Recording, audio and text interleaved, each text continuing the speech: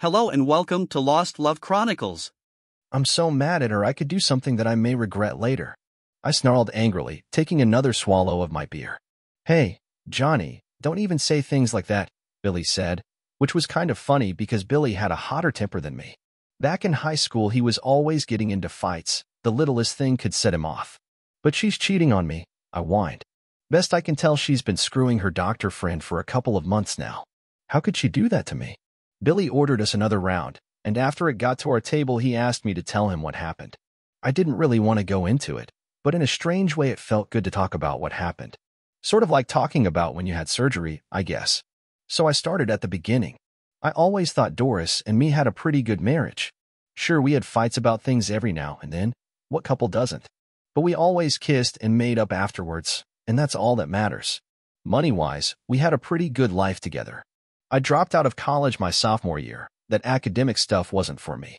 But I really didn't need a degree because I'm what you call a natural-born salesman. I ended up with a job at one of the two biggest auto dealerships in town, and soon I was earning good money. So Doris and me got engaged in her junior year and married when she was a senior. The funny thing is that Doris also started her career in sales. After she graduated, she went to work for one of the big pharmaceutical companies. Basically, that meant she peddled prescription drugs to doctors. Anyway, between the two of us, we weren't rich or anything, but we were doing okay. No kids yet, but they would come, or so I had thought. The thing that initially attracted me to Doris was her figure. When I first met her, she was lean and tight. Better yet, even after 6 years of marriage, she'd kept herself that way. Part of that was good genes, I guess, but she also turned into a real workout nut, going to the gym 3, 4, even 5 days a week. The good news is that her body was still tight and sexy, not in that pumped-up bodybuilder way that makes me sorta queasy, but more like that Jillian Michaels woman you see on TV all the time. I really like that. But the bad news was that all that exercise really seemed to wear her out. Lately, whenever I wanted to enjoy with her at night, all she'd want to do is go to sleep. But, as I just found out, there was another reason why she wasn't interested in doing the horizontal mambo with me. That reason was Morris Fisher, one of the doctors she called on regularly. I stumbled onto the affair between my wife and the good doctor by accident. Even though she's the smart one in our family, Doris is one of those types who's always forgetting things. I can't even count the number of times we've had to hunt for her lost cell phone or go back someplace to retrieve the purse she left behind. So it wasn't unusual to discover that she'd left her notebook computer at home when she went to work this morning. But what was a surprise was the email I spotted in her inbox titled, "Yesterday was so hot." You better believe I opened that one in a hurry. Long story short, it soon became obvious that she and Dr. Fisher had been using email to set up meetings at a motel for several months. Judging from the contents of the other emails I read, it was pretty obvious that they weren't meeting to compare the relative merits of different meds. When I dug into her sent mail file and saw some of the things she had said to him, it also became clear that this was a lot more than just a casual fling. The two of them were in the middle of a full-blown romance. I never saw it coming. I moaned to Billy pitifully. What am I going to do, man? Well, if it was my wife, I'd give her a fist sandwich right before I kicked her to the curb, Billy said self-righteously. Nah, I could never hit Doris, I said. I'm just going to have to divorce her and get on with my life. But I'd sure like to get back at Dr. Morris Fisher for screwing up my marriage. As I sat there drinking, an idea popped into my head. I leaned across the table and spoke to Billy in a quiet voice. Hey, buddy, would you be willing to give me a hand in getting a little payback? I think I know how we could do something that wouldn't come back on us. Billy got a glint in his eyes. Tell me what you got, he said eagerly. My idea was simple. We'd use Doris's email to lure the good doctor to the motel again. Only we'd be the ones waiting, not her. We'd tie him up, take his clothes, and leave him there in his underwear. Then we'd phone in a tip to the TV news so they'd be waiting to film him when the police rescued him. If that didn't show the world his true colors, nothing would. But he'll know we did it, Billy protested. I got that covered, I reassured him. We'll be wearing ski masks and we can use surgical gloves so we don't leave any fingerprints. It'll be perfect. Okay, smart guy, but you're forgetting one thing, Billy said. If he gets an email from your Doris's account, he's going to guess you were the one who sent it. Maybe, I conceded. But even if he does, I don't think he'll say anything. If he does, he'll have to admit to having an affair, and I'll bet his wife wouldn't be too pleased about that. Billy looked at me shrewdly. You could be right, he said. Besides, he might suspect you, but he couldn't prove nothing. Especially if I delete the email from Doris's computer after I send it, I said triumphantly. Let's do it, Billy said. I hate cheaters. That damn doc owes you for screwing with your wife. Okay, here's how we do it, I told him. Tonight, I'll email him from Doris's computer and set up a meeting at their regular motel right after lunch. Tomorrow morning, you go book a room. When he shows up, instead of Doris, we'll grab him. And then we cut off his little Johnny, right? Billy asked eagerly. No, I said hastily. We want to take the high road on this thing. We'll gag him, strip him down, tie him to a chair, and leave him. I'll make an anonymous call to the police about a disturbance in room 101. Then you call your buddy at the TV station and tell him you heard that the police are investigating something big at the motel. It'll be all over the news. He'll be the laughingstock of the town. If he keeps his mouth shut, it will still be pretty embarrassing for him, cause everybody will know he wasn't making a house call. And if he tells them why he went to the motel in the first place, everybody will know about his affair with Doris, and then I'll kick her to the curb. Sounds perfect, Billy chimed in eagerly. I can't wait. Just remember one thing, Billy, I added. When you rent that room, don't use your credit card. Why not? Billy asked. I tried not to roll my eyes. Because you don't really want the police to know you were the one who rented the room where the doc was grabbed, I said impatiently. Oh, right, Billy said. Mentally, I shook my head. Billy was a great guy, but he wouldn't be winning the Nobel Prize anytime soon. That evening when I got home, I acted like nothing was wrong. I even hinted to Doris that I was interested in a little hanky-panky in bed after dinner, but she quickly nixed that idea, just like I'd expected. I didn't know whether Fisher was wearing her out or if she was so hung up on him that she didn't want me to touch her. Either way, I'd be dumping her as soon as I'd had my revenge on her lover. After she'd gone to bed, I found her rolling suitcase, the one she used to wheel around all her drug samples for the doctors. Sure enough, her laptop was inside. When I fired it up, I found that her email was password protected, but I'd anticipated that. Because she was so forgetful, Doris kept her passwords written down on a sheet of paper tucked in her billfold. I pulled it out, keyed in her password, and bingo, I was in. I quickly started typing up my little invite to Dr. Love, and I was pretty sure I knew how to word it so he wouldn't be able to resist. But I only got halfway through before I came to a screeching halt. We had a big problem. Billy was going to rent a motel room tomorrow, but I needed to know right now which room to tell the good doctor. Way to go, dumbass. I cursed myself. No Nobel Prize for you either this year. Quickly, I called Billy. When he came on the line, I asked, Can you talk? Sure I can, he replied. Can't you hear me? No. I almost shouted. I mean, can you talk without Phyllis hearing you? Oh, he said. She's not here. You can go ahead. When I explained my dilemma, Billy said, That's no problem. Just make an anonymous call to the doc tomorrow and tell him which room. Yeah, that'll work, I said sarcastically. Don't you think he might be a tad suspicious if some man calls to tell him where to meet my wife for a little quick? Oh, right, Billy said, and I stifled my groan. Then the answer hit me. I got it, I said eagerly. When you go to the motel tomorrow, rent a room for 2 days. Then I'll email him tomorrow night and tell the doc the meeting is set for the next day and which room to go to. Okay, Billy said, but what are we going to do with the room tomorrow? We're not going to do anything with it, I said, trying to contain my impatience. Well, that seems kind of a waste to me, Billy said. Besides, I don't think my credit card can afford 2 days. No credit cards, Billy. I yelped and then clapped my hand over my mouth because I didn't want to wake Doris. In a quieter voice, I said, Look, I'll spot you the money if you're short, Billy, but use cash, not your credit card. Don't forget, pay in cash. He agreed and we hung up, but I was beginning to get a bad feeling about the whole thing.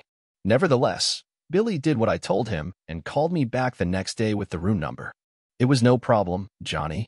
The desk clerk hardly even looked at me, and I paid in cash like we discussed. And get this, we got room 101. It's right on the end, so it should be extra quiet down there. Sounds great, buddy, I told him. You done good. I'll send out that email tonight, and you get that other stuff we discussed. What other stuff, Johnny? I heaved a deep sigh, but managed to keep my temper. The duct tape and your camera, I reminded him. I'll bring the surgical gloves and the ski masks for us to wear. Oh, right, he said. As I hung up the phone, I swore under my breath. If he says, oh, right, one more time, I swear I'm gonna scream. Doris went to bed early again, so I was able to send my message to Dr. Fisher without a problem. In the email, I promised the guy some hot sex like he'd never had before if he'd just show up at room 101 at the motel tomorrow at 1 p.m. I'm gonna knock your socks off, I wrote, and that line had me chuckling all night. When the big day arrived, things didn't seem quite so humorous to me. I began to wonder if I was about to do something really stupid. But when I remembered all those lovey-dovey emails between the two cheaters, my anger flared up again. Dr. Fisher deserved all the humiliation he was about to get, and so did Doris, for that matter. I was the faithful husband who'd been wronged. They'd earned what was coming to them. About mid-morning, I gave Billy a call on his cell phone to make sure everything was set. He was supposed to come over to the dealership at 12:30 and pretend to be a customer so I could take him for a test drive. That was our cover story, and I wanted to make sure everything was still okay. "Where are you, Billy? Are you at home?" I asked him.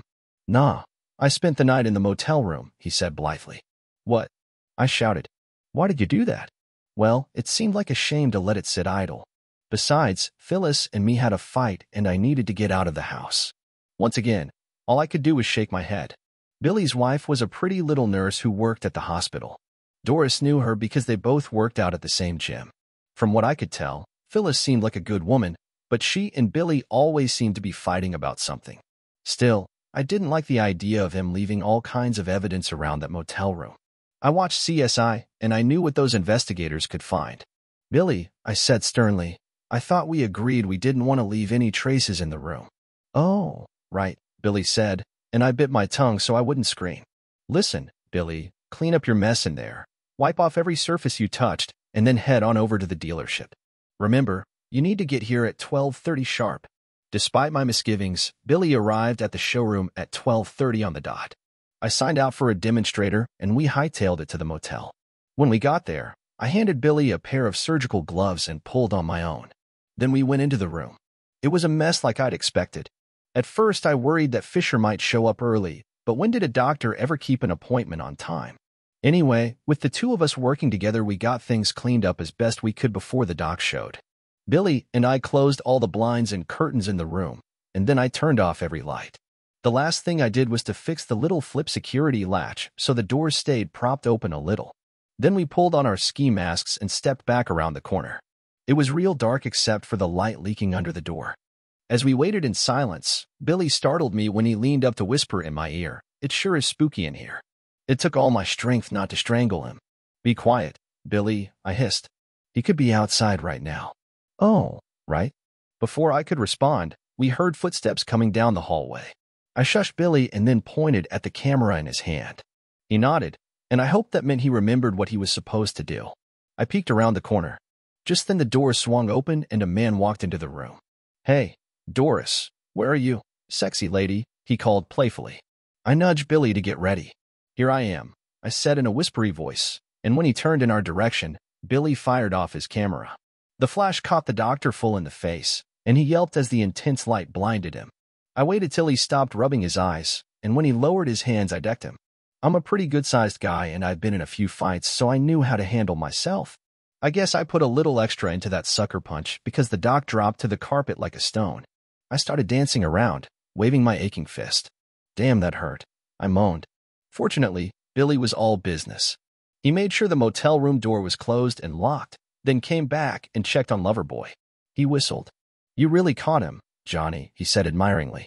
"He's out like a light." "Keep it down," I hissed, "and don't use my name."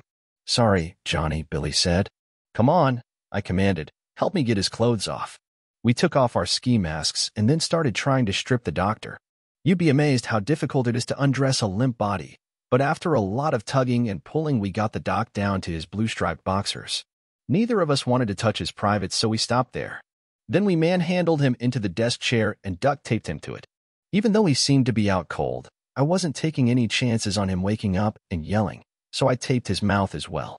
"Okay," I said, "we're done here. Let's drop his clothes in the dumpster in the parking lot and then get back to the dealership." "Sure you don't want to cut off the bastard's pecker?" Billy asked, pulling a wicked-looking folding knife out of his pocket. "Put that away, Billy," I said hastily. "We talked about that. All we want to do is humiliate him, not maim him."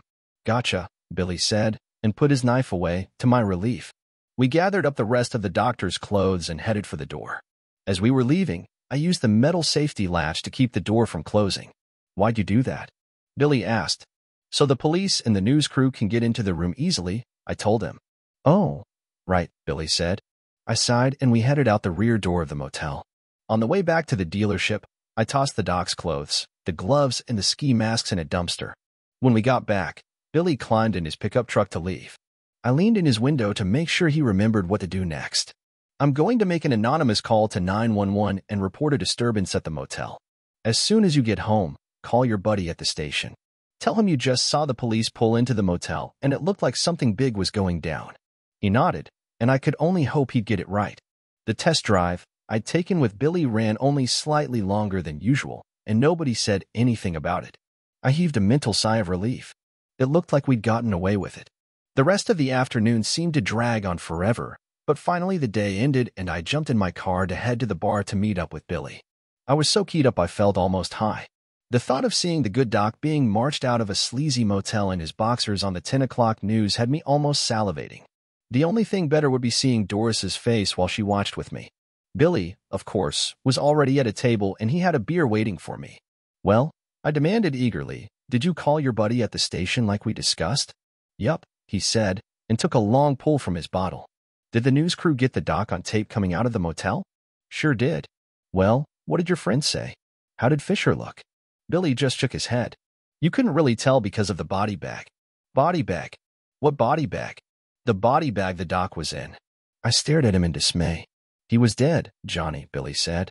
They had to carry him out in a bag. How is that possible, Billy? He was fine when we left him, except maybe for that lump on his jaw. Someone must have come in the room after we left and done him, Johnny. When my buddy called me back to thank me for the tip, he said a maid found the doc with his throat cut clean as a whistle. There was blood everywhere. It'll be the lead story on the news tonight. Up till now, the only time in my life I'd ever felt woozy was when I took a real hard lick playing football back in high school. But I felt like I might faint now. This had to be the worst thing that could possibly have happened. I took a big swallow of my beer to try to calm myself and stared at Billy. Do the police know who did it? I asked. Nah, Billy said calmly. My buddy said nobody's seen or heard nothing. Listen, Billy, this is bad, real bad. If this comes back on us, we're in real trouble. Why? He asked. We didn't kill him. You know that and I know that. But the police don't know it, I said in exasperation. If they find out we were the ones who tied him up, it's for damn sure they're going to try to pin the murder on us. Oh, right. I wanted to reach across the table and strangle him, but I knew this was no time to lose control. Listen, Billy, we've got to keep absolutely quiet about this. You can't talk to anyone, not Phyllis, not your buddy at the TV news, not anybody. If you do, we could wind up going to prison, understand? Sure, Johnny, sure. Our best hope is that the police find whoever killed him right away. Once they make an arrest, the heat will be off us. Don't worry, Johnny, I'll keep my lips zipped, he said, making that stupid hand and mouth gesture we learned in the 5th grade. I thought I might be sick at my stomach. As I left to head home, I could only pray that Billy would keep quiet, but I had my doubts that he could do that for very long. I was sure that if the cops ever took him in for questioning, we were doomed. Why in the hell did I have to try to get payback on that bloody doctor? Why hadn't I just filed for divorce from Doris and let it go? Doris? Oh my gosh, I had been planning to confront her about her cheating tonight. Well, that was out the window now. I just have to go home and act fat, dumb, and happy around her. What a pain that was going to be. I hoped I could pretend well enough to fool her. When I got home, it was worse than I expected. No sooner had I walked in the door than Doris came running up to me and proceeded to burst into tears. What is it, honey? I asked. What's wrong? Oh, Johnny, she sobbed. It's so horrible. That nice Dr. Fisher, the one I call on all the time, he's been murdered. It's all over the news. I can't believe it, I said, trying to sound shocked and sympathetic. What happened? They found his body in a motel room, she wailed. His throat had been cut. I know I shouldn't have done it, but I couldn't help saying, they found him in a motel room? Sounds like he must have been meeting someone for a little afternoon delight. You don't know that, she snapped at me. Anyway, you need to get your mind out of the gutter at a time like this. I'm sorry, honey. I didn't mean to make light of such a terrible tragedy, I said contritely. It really galled me to have to speak nice about the bastard. I didn't want to see him murdered, but I wasn't exactly torn up about the fact. And it really poured salt on my wounds to know the true reason Doris was so upset. The whole evening went on like that. Every time she came into the room, Doris was all teary-eyed. When we watched the news, she kept her face buried in her handkerchief. It was enough to make me sick, especially when the TV reporter began talking about what a terrible loss his death was to the community. It wasn't supposed to be this way, I thought. They should be talking about what a low-down cheating scum he was, not praising him to the skies. It just isn't fair. Doris went to bed without even eating dinner, so I had to make myself a sandwich to avoid starvation. But the truth is I wasn't all that hungry myself. In addition to the strain of having to pretend to be a concerned husband around Doris, I was worried sick about what might happen next. Billy and me had tried to be careful, but what if we left some evidence behind? What would I say to the police if they came for me? Who would ever believe that we'd tied Fisher up but hadn't harmed him, except for that little tap on the jaw? After a sleepless night, I went to work the next day, but there was no relief there. Dr. Fisher had bought cars from us before, and his murder was the #1 topic of conversation. Everyone had a theory about who had done it and why. I thought about trying to offer some alternate theory in hopes of throwing people off the track, but for the life of me, I couldn't come up with anything. Finally, I settled for keeping quiet and hoping the whole thing would blow over quickly. When I met up with Billy at the bar that evening, it was obvious that he was eager to see me. You'll never guess what I learned about the doc's murder. He greeted me loudly as I walked to his table. "Be quiet, Billy," I hissed at him. "I thought we weren't going to talk about that with anyone." "Sure," he said, "but you've got to hear this. My buddy at the station learned something the police haven't told anyone yet." Despite my nervousness, I couldn't help being curious. "Well, what is it?" He leaned over the table toward me. When the police found his body, the killer had carved the word "slut" into his chest. They figure it was a revenge killing. Wow, that was a shocker. I sat back and tried to consider the implications. "That's not all," Billy said. "The cops are pretty sure the killer was a man. They don't think a woman would have been strong enough to knock him out, strip him, and wrestle him into a chair. They figure it would have taken a pretty big guy to do all that." At that last piece of news, my head started swimming. "Oh, geez, Billy, I'm in for it now. If they ever connect us with this, I'll probably wind up in the chair." "But you didn't do it," Billy protested. "Yeah, but how am I going to prove that? I had the motive, I fit the description, and I sure had the opportunity. All they're missing is the murder weapon." "I've been watching those true crime shows on TV," Billy said. "You probably threw the murder weapon away." "Billy, you're not helping here. I didn't do it, remember?" "Oh, right. If I'd been apprehensive the night before, tonight was even worse. Hell, if I looked at all the evidence, even I would think I was guilty. The only positive thing happening for me was that tomorrow was my off day, and I didn't have to go listen to all that endless speculation at the showroom about the murder. But that didn't help me sleep any easier. The next day, Doris left the house to go to the gym, probably to try to sweat away her sorrow through exercise. I decided to try to block out my worries for a while by doing some yard work.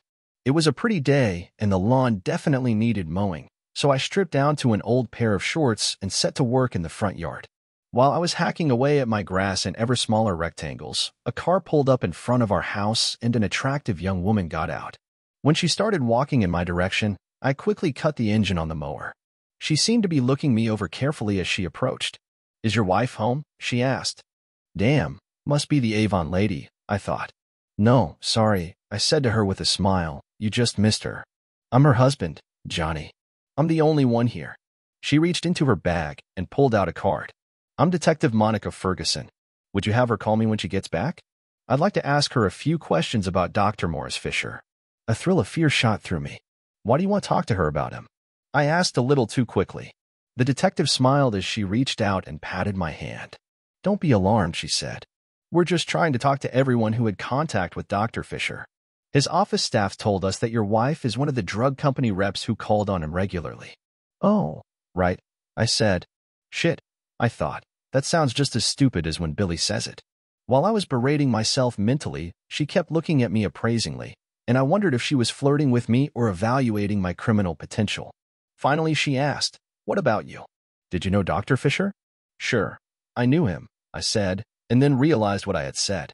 I mean, I knew of him through Doris, but I've never, actually been introduced to him." She looked at me a moment longer and then said, "Okay, thanks for your cooperation.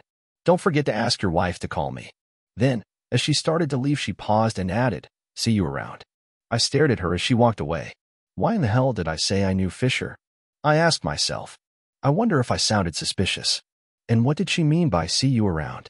Needless to say, Any peace and tranquility I'd achieved working in the yard was long gone now. That night, the local evening news had an interview with the police chief about the Fisher murder. "We've uncovered important new evidence in the case and hope to make an arrest in the near future," he intoned pompously. My blood pressure attempted to climb Mount Everest. I could hardly wait to get together with Billy and find out if his contact knew anything about this latest development. Even before we were seated at the bar table, I began to pepper my friend with questions. "The chief is bluffing," Billy said flatly. "My buddy says they got nothing new. They're just hoping to flush somebody out of cover. But the CSI guys have had time to go over that motel room with a fine-tooth comb. Maybe they turned up something. My friend says so many guests stayed in that room, and it's been cleaned so many times that there was nothing they could use," Billy said. Then his face got a concerned expression. "You don't look so good, Johnny. You gotta ease up a little. Don't let this thing get to you." "That's easy for you to say," I snapped at him. "You didn't have a police detective come to your house yesterday." "Was it a woman named Monica?" he asked. When I nodded in surprise, he went on. "Yeah, the same one was at the hospital fishing around. She even talked to Phyllis. They've got nothing. They're just grasping at straws." When I left the bar, I kept thinking about what Billy had said. How could he be so cool when I was going crazy with worry? How could he be so sure that his buddy at the TV station really knew the whole story? Eventually, I came to the conclusion that Billy's optimism was an opposite proportion to his IQ. And since I'd sneaked a peek at Billy's IQ score in his file before he flunked out of high school, that thought scared the hell out of me. After another sleepless night and several handfuls of antacids, I knew I had to do something. There was no way I'd last until the police caught the killer, especially since the one they were most likely to catch was me. I figured my only hope to save my neck was to try to find the real killer by myself. The only problem with that plan was that I didn't have the first idea about how to conduct a murder investigation. Sure, it looked easy on television, but how would I do it in real life? Think. I urged myself. Okay, I had to assume that whoever killed the doc knew him. It seemed pretty unlikely that a total stranger would wander into a motel room and kill whoever he happened to find taped to a chair. And what about that slut gashed into Fisher's chest? If that was a random act, I'd eat my hat. So the question was, who would want to kill Dr. Fisher besides me? No, wait, I didn't want to kill the doc. I just wanted to humiliate him. It was somebody else who wanted him dead in a very unpleasant manner. But who? Since I didn't know Fisher, I'd have to talk to somebody who did to get the answer to that question. And the best source I could think of was his wife. Maybe she could suggest who might have had it in for her late husband. Okay, so now all I had to do was figure out a way to get her to talk to me, a complete stranger. I'll admit it, what I did next was really stupid. But I was growing increasingly desperate with every passing minute, and I couldn't think of anything else to try. So on my next day off, I went to a store and bought myself a toy detective's badge painted gold. It would never stand up to close inspection. All I could hope to do was bluff my way through with it. Besides, I'd seen somebody do something like that in a movie that was based on actual events, so maybe it would work for me too. Accordingly, I put on a suit and tie and drove over to the late Dr. Fisher's house. It was every bit as impressive as you'd expect for a successful doctor. I sat in the circular driveway for a minute trying to get up the courage to go try to see the doctor's wife. I knew the chances of her talking with me were slim. I knew the chances of my learning anything significant were even slimmer if I did get to talk with her. But I also knew for sure that I didn't want to go to prison and become Bubba's boyfriend. So finally, I walked up and rang her doorbell. The woman who opened the door reminded me of cut flowers that had been in a vase too long. The beauty was still there, but I could see that it was fading fast. The other thing I could see was the highball glass she held in her hand. That wasn't helping her looks either. I held up the badge that I clipped inside my wallet and said, "Good afternoon, Mrs. Fisher. I'm detective." "Another one?" She interrupted me. "Well, I hope you're the good cop." What?" I asked. "Isn't that the way you people do this? The woman I talked to the other day was definitely the bad cop, so I hope you're the good cop." Well," I stuttered. "Never mind," she said. "Come on in." And she motioned with her drink for me to enter. "Want to join me in a little scotch and soda?" she asked as she led me into her den. "No thanks," I said. "I'm on duty." "Well, there's no sense in it going to waste," she replied and proceeded to mix herself another. Judging from the lurch in her walk, this wasn't her first refill of the day. When she came back and sat down, I flipped open the little pad I bought to try to look official. I wish that it didn't have "Hello Kitty" on the cover. "First, Mrs. Fisher, let me extend my sympathies on the tragic loss of your husband." Yeah, he's dead. Let's get on with it," she said impatiently. I was so surprised by her attitude that I couldn't help myself. If you don't mind my saying so, Mrs. Fisher, you don't seem to be mourning his passing very deeply, I ventured. Mourning? Hell, I'm celebrating, she slurred, taking another swig of her scotch. My late husband was cheating on me, detective. As far as I'm concerned, he got what he deserved. I wondered if she knew about Doris, but I decided it wouldn't be very smart to ask. Still, I was curious about her attitude. Well, if he cheated on you, why didn't you just divorce him? I asked. Couldn't afford to, she said blithely. I signed a prenuptial agreement when we got married. If I divorced him, I'd walk away with nothing more than what I brought into the marriage. No, the truth is, somebody offing the bastard was the best thing that could have happened to me. I blinked in surprise. Wow, if ever anybody wanted to incriminate herself for murder, she sure just did. But if she had done away with her hubby, why would she say something like that, especially to a cop? Maybe she'd had more to drink than I'd thought. Or maybe she was innocent and extremely naive. But I didn't want to jump to conclusions, so I decided to ask her about other suspects. Mrs. Fisher, do you know of anyone who might have had a motive for killing your husband? I inquired.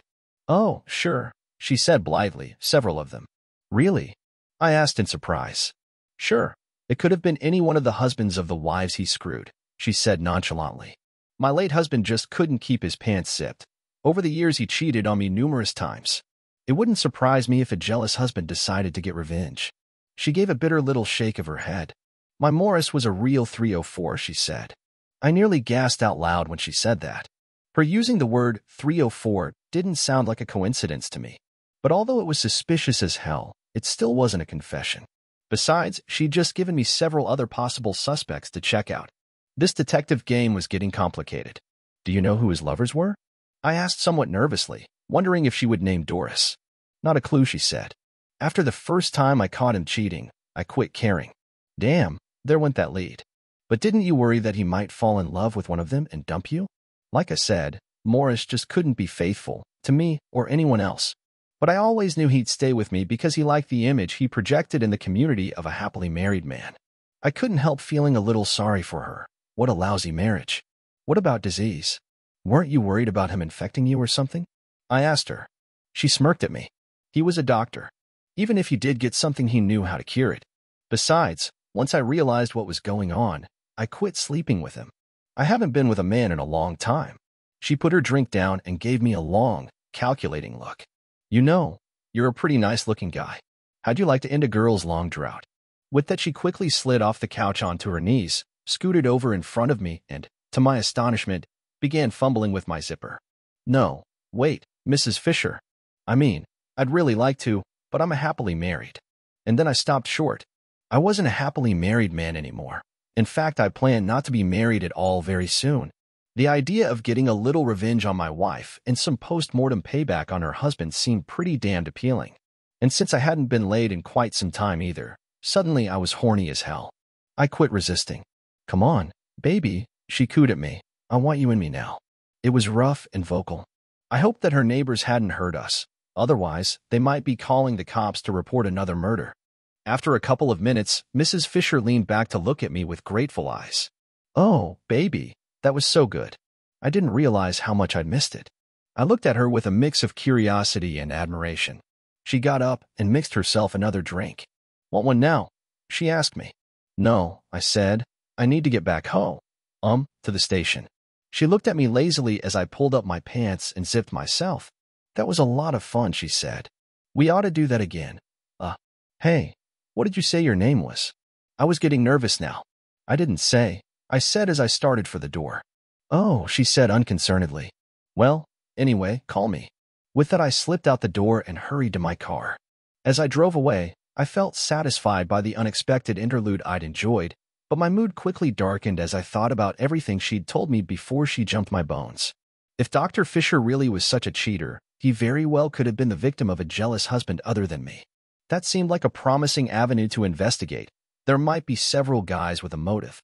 But how in the hell was I going to investigate them when I didn't know who the doc's other lovers were? For that matter, the more potential suspects there were, the harder it was going to be for me to narrow them down. Then I thought about Mrs. Fisher. Although I had found her to be a skilled and enthusiastic lover, I couldn't help wondering if she might also be a cold-blooded killer.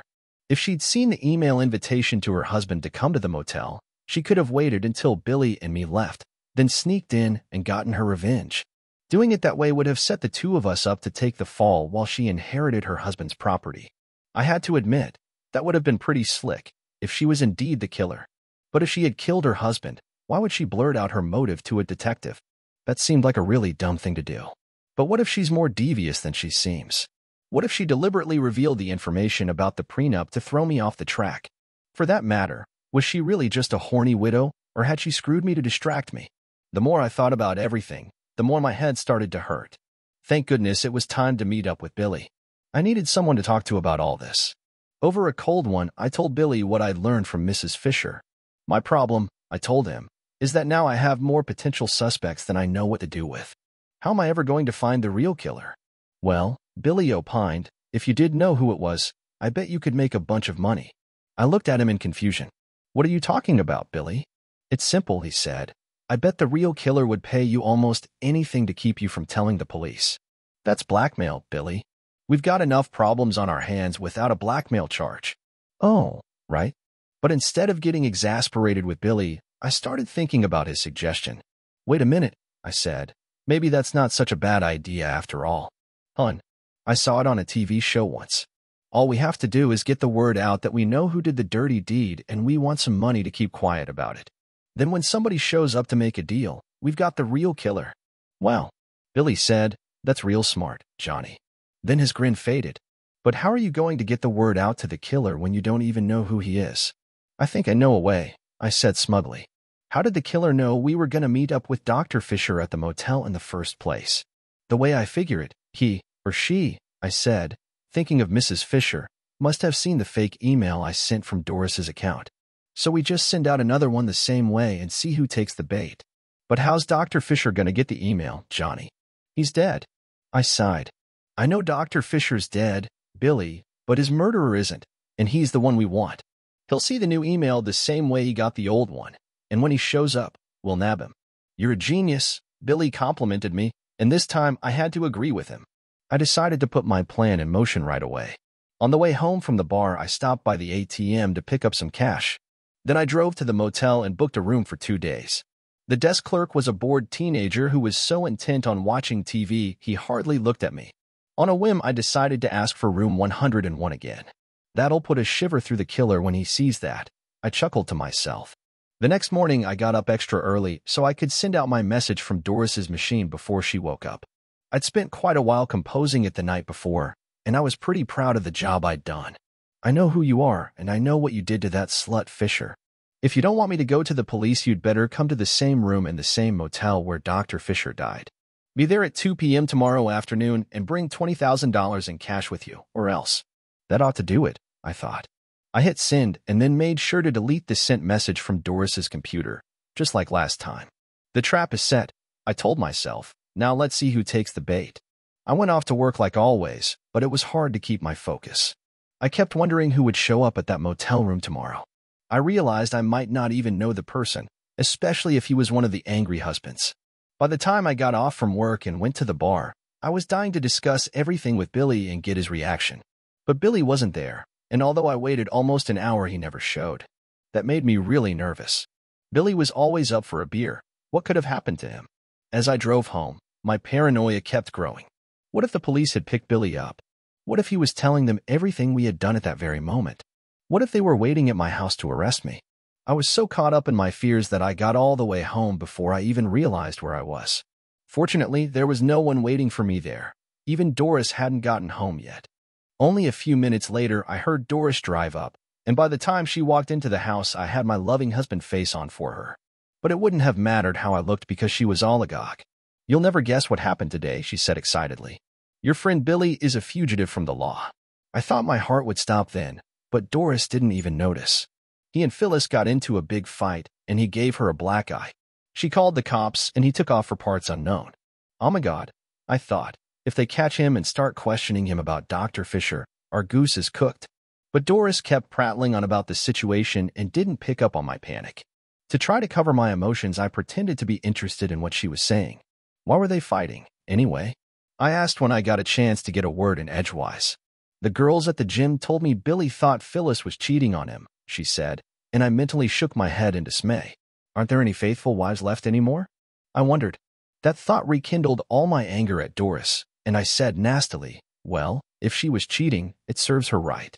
I figured that Doris would jump all over me for that little comment, but she didn't respond.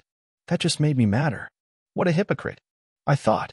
You're the biggest cheater I know, but if I raised a finger to you, you'd be screaming bloody murder. But for once I kept my thoughts to myself. I didn't say much else to Doris over dinner, and afterwards I went off to the den to think about this latest development. Suddenly I had a horrifying thought. What if Billy was the killer? I remembered the folding knife he'd had with him when we tied up the doctor. What if Billy had sneaked back and finished off the doc after we'd left the motel because Phyllis had been cheating with him? I didn't want to believe it, but it all made sense in a horrid sort of way. Then I had an even worse thought. What if Billy decided to show up at the motel tomorrow?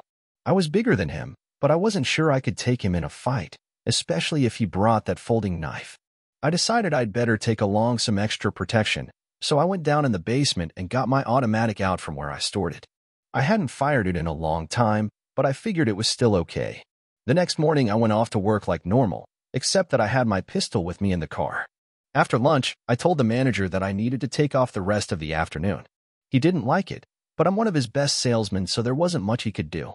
I left the dealership and got to the motel over half an hour early. Slipping the pistol in the pocket of my coat jacket, I went to the room and let myself in with the card key. I almost locked the door behind me, but at the last minute I remembered that I wanted the killer to be able to get in, so I propped the door open with the latch. Then I settled myself in a chair and prepared to wait. As I sat there, I looked around the room. It was obvious that they had installed new carpet. I guess the old one had too much blood on it, I thought with a shudder. Even the chair I was seated in looked new, and I figured they'd had to swap it out too. Otherwise, everything looked the same as the last time I'd been here. That didn't make me any more comfortable. I didn't really want to think about all that anymore, so I began going over my list of suspects. The first one had to be Mrs. Fisher. She had a whopper of a motive, but it was hard for me to believe she was the one. After all, she'd put up with so much from her husband for so long. I couldn't see why she'd decide all of a sudden to do something so drastic. Still, I thought, maybe she just reached her breaking point. And don't forget, I told myself, she was also the one most likely to have access to Dr. Fisher's email. Next came the husbands of the other women who'd been Dr. Fisher's lovers. I didn't know who they were or how many there might be, but one of them could be the violent type. Maybe he'd been stalking the doctor, waiting for the right moment. How he could have gotten access to the doctor's email I didn't know, but if he did he would have realized that we'd given him a golden opportunity for revenge. Then I thought about Billy. I hoped with all my heart that it wasn't him, but I had to admit that he was a good suspect. I knew he had a temper and, if I were honest, he had a bit of a mean streak as well. I wouldn't have thought Billy could fool me, but maybe he was smarter than I'd realized. It seemed unlikely, but I couldn't rule it out. Just then, I heard a sound in the hallway and I grabbed my gun. There was a creak as the door was pushed open and dim light from the hall seeped into the room. Then, to my amazement, I heard a voice calling, "Johnny? Johnny? Are you in there?" "Doris," I exclaimed in surprise. "What are you doing here?" I reached over and flipped on the lights, only to see my loving wife walk into the room, shaking her head in disgust. "I'm here to stop you from doing something really stupid, Johnny," she said. "But how did you know I'd be here?" I asked in confusion. She crossed her arms and began to lecture me in that school teacher tone of voice I hate. "When I got up yesterday morning, it was obvious that you'd been messing with my laptop. I checked my email, and at first I didn't find anything, but when I checked my deleted items, I found your stupid message. Damn, I swore at myself. I should have thought about that." "There are a lot of things you should have thought about," she said irately. "Maybe if you hadn't dropped out of college." "Don't go giving me a hard time about that again," I barked angrily at her. "Besides, I'm the one who's got a right to be upset, not you. You were cheating on me with your damn doctor friend. I caught you, and now I'm going to divorce your ass." She made a gesture with her hand like she was shooing away a fly. "That's not important now. What's important is what you're doing here. Just exactly what did you hope to accomplish with that ridiculous email you sent from my account?" I was pretty miffed at her casual dismissal of her cheating, but I felt like I had to defend myself nevertheless. So I began to explain how Billy and I had lured Dr. Fisher here to shame him, only to learn later that he'd been murdered. "We were afraid that the police would think we did it," I told her, so I started trying to find the real killer. I told her how I pretended to be a detective to interview Mrs. Fisher, and how I'd come up with the idea of trying to lure the real killer here by pretending to be a blackmailer. As she listened, Doris kept sighing. Finally, she put her hand up to stop me. Johnny, are you familiar with Alexander Pope? No, I said, shaking my head. I don't think I ever met him. She rolled her eyes. Mr. Pope once said, a little learning is a dangerous thing, drink deep, or taste not the Pyrean spring. What's this Persian spring? What are you talking about, Doris? Never mind, Johnny, you wouldn't understand, she said, shaking her head in disgust. She took a deep breath and put her hands on her hips, and I knew I was really in for it now. You were never the brightest bulb in the lamp, but this plan has to be the dimmest, dumbest thing I have ever heard. In the first place, Fisher is dead. Why would anybody be checking the mailbox of a dead man? Why would they have access to it in the first place? Well, they might have, I said defensively. Anyway, I'll bet Mrs. Fisher had access to it. That lush? Doris chortled. She has a hard enough time finding her way to the scotch bottle, much less into her husband's email account. Well, none of that really matters anyway, I said hotly, because I think the real killer still got the message. And just who is that? Pray tell, she asked sarcastically. As much as I hate to admit it, I think the real killer was Billy. I think he found out that Dr. Fisher was tapping Phyllis's ass. After he and I left Dr. Fisher here in the room, I think he came back and slit Fisher's throat. So I'm betting that Billy's gonna come walking through that door any minute, which is why you need to get the hell out of here right now. Doris reached into her purse, brought out a pair of surgical gloves, and began to pull them on. I knew she always carried some because of her work with the drug company, but I couldn't figure out why she would need them now. Then she looked up at me. I'm pretty sure Billy isn't going to come walking through that door anytime soon because the police arrested him today. The idiot went to that same bar where you two hang out all the time, and the police were waiting for him. Oh, well, I said in shock. I hadn't heard that. Then I brightened. But maybe that means he'll confess to the police and get me off the hook, I added hopefully. Doris stared at me calmly. Is that the pistol you keep down in the basement? She asked. Yes it is, I said, caught by surprise. Can I see it? She asked, holding out her hand. I guess, sure, I said, handing it to her. She looked at it carefully, making sure it was loaded and cocked. Then she looked up at me. Despite your theory, I don't think you need to worry about what Billy says to the police. Why not? I asked. Because Billy didn't kill Morris Fisher, she said flatly. How do you know that? I asked. Simple, she said, because I'm the one who killed him. You. Why would you kill him? You were in love with him, I almost shouted. That's right, she said bitterly. I did love him, and he said he loved me too. He promised to take me away from you and your stupid friends. He was going to marry me and show me all the finer things in life. But then I found out he was also sleeping with Phyllis and that he didn't have the slightest intention of marrying me. She began to pace back and forth, waving the pistol around to emphasize her words. I didn't know what to do until I overheard your phone call with Billy about renting a motel room. When I found your first email, it was pretty easy to figure out your ridiculous plan to humiliate Morris. At first, I was going to warn him, but then I realized the opportunity you'd given me to get rid of both of you. So I waited outside the motel until you and Billy left, and then I slipped into the room. Morris was so relieved to see me that he almost wept. But when I told him that I'd found out about Phyllis, I could see the fear in his eyes. When I pulled out one of his own scalpels, he started trying to beg. And then he tried to scream as I cut the word slut into his cheating chest. But you can't scream very loud through duct tape. When I had finished marking him so all the world would see what he was, I yanked his head back and slashed both his jugular vein and carotid artery in a single stroke. Even with all the gory details, her story still didn't make sense to me. I can't believe you could do something like that, I protested. Besides, you were sobbing and crying that night the news of his death came on TV. Haven't you learned by now that women can cry on demand when they need to? She asked with a smirk. Then her eyes turned dark. Haven't you ever read that hell hath no fury like a woman scorned? Then she sneered. Oh, wait, you probably haven't, since the only reading you do is the sports page. She stopped her pacing abruptly and pointed the gun at me. But for some reason those idiots on the police force haven't hauled you off to jail for Fisher's murder. And despite all your bumbling, you've gotten way too close to the truth for me to leave you alive. So I'm afraid I'm going to have to arrange for you to appear to die by your own hand. I'll make it look like you've committed suicide out of remorse in the very same room where Morris died. I love the symmetry, she added with a sneer. It's almost poetic. I'd never seen Doris like this, and it was a pretty scary sight. Who would have believed she could turn into a stone-cold killer? And why did I hand her my pistol? What a bonehead move. I had to try to talk her out of it. Wait a minute, Doris, I shouted desperately, you can't do this. One of the people who got that email I sent is going to walk through that door any minute. She laughed in my face. That is a perfect example of why I have to do this. You are terminally stupid. Face it, Johnny, no one saw your ridiculous email and no one is coming to save your dumb ass. That's where you're wrong, said a voice from the doorway. Drop that gun or you're a dead woman. Doris jerked her head around in astonishment to see Detective Monica Ferguson walk in with her gun leveled. Right behind her was a uniformed cop with his gun drawn as well. Doris hesitated. Then with a curse she dropped her gun and all the fight seemed to drain out of her. She sank to her knees and began to sob. This time, I thought, for real. Detective Ferguson looked over her shoulder at the officer and said, "Quick, get her gun and cuff her." The cop went over and kicked the pistol away, then quickly secured Doris's hands behind her back while the detective kept her covered. Only after he had finished did Monica relax and take a deep breath. As for me, I was ready to collapse with relief. "Thank God you're here," I babbled. Another minute or two, and I'd be dead.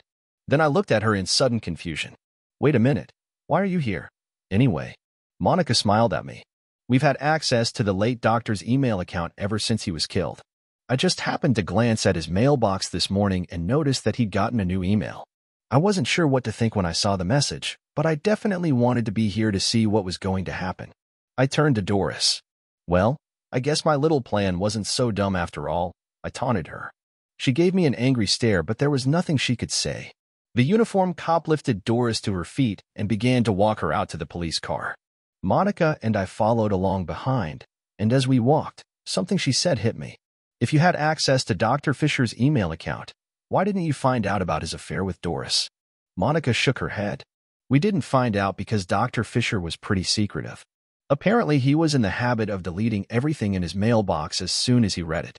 Maybe he was worried about his wife finding out. As if she cared." I thought to myself, remembering our little encounter. But I kept that to myself. No use muddying the waters, I figured. While the cop was securing Doris in the back seat, I started thinking about the future. "So what happens to me now?" I asked Monica. She patted my arm reassuringly and gave me a lopsided grin. "Well, it's up to the district attorney, of course, but I bet he won't even bring charges against you. Dr. Fisher is dead and we know now who really killed him. Under the circumstances, I doubt we could get a conviction on an assault charge against an irate husband." "Well, no matter what," I said, "if it wasn't for you, I'd be dead by now back in that motel room. If there's ever a way I can repay you, just let me know." She gave me a long, slow look up and down, and then flashed me a big smile. "Once all this is over, maybe I'll have to stop by the dealership where you work and see you. I've been looking for something new, something to inject a little excitement into my life. Maybe you can help me with that." Then she gave me a wink, and I didn't need a Nobel Prize to get what that meant. Dear listeners, please share your thoughts in the comments section below and don't forget to like, share, and subscribe.